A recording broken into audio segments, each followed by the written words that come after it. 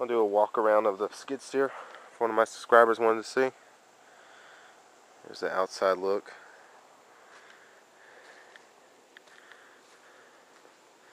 This is a L425.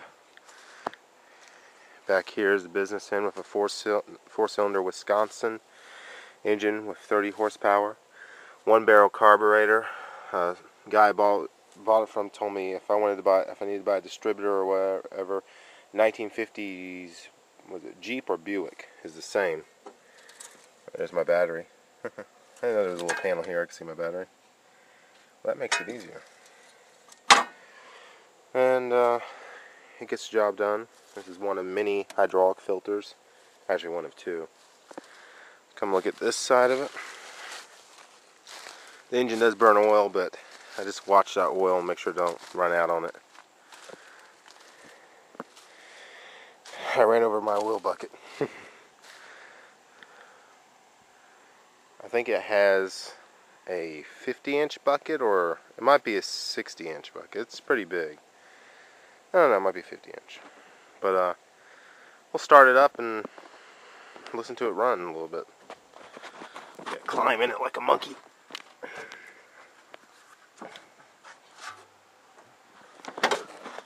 This pedal controls the lateral movement of the bucket going up and down, and this one controls the tilt of the bucket. I love the safety chart. Do not do that. Or that. That's bad. Where's seatbelt? My seatbelt's kind of broken. It has emergency brake. I don't know if it works, but it's neat. Don't put your arm in front of the arm either. What you do is you flip this switch to get it to the start position. Then you push this button. Oops. I think my battery's not connected right. Before I close it up, I wanted to show you the hydraulics. That's one lever. So they do not leak, surprisingly. But anyway, I got the terminals on there right. Put the seat back in place.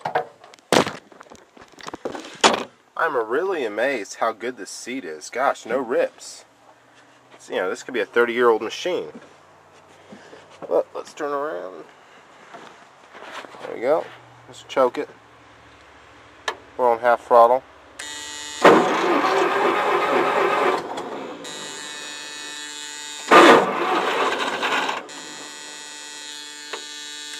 One more throttle. Hush. Come on.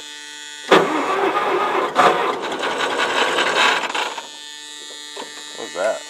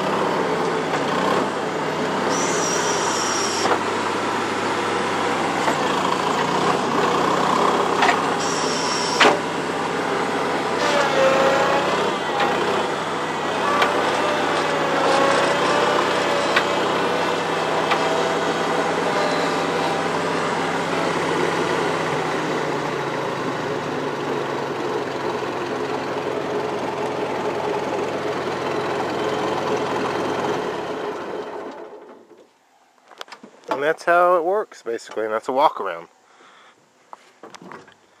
As you can see, I actually got maybe 4 inch, maybe 2-3 inches of dirt up each scrape. Probably because it's wet. We had rain, otherwise we couldn't do that. But I got a nice little pile of dirt right here. It's a good machine. I like it. I'm gonna get a tooth bucket. That's what I want to do. Actually, I'm gonna think about welding an angle iron to the bucket and see how that does. They have the weld-on teeth, but they're expensive. They're $16 a pair, and I'm probably gonna need what, 7 of them. So, but I'm playing around with making attachments. I got some ideas for a backhoe attachment, stuff like that. But it's a good machine.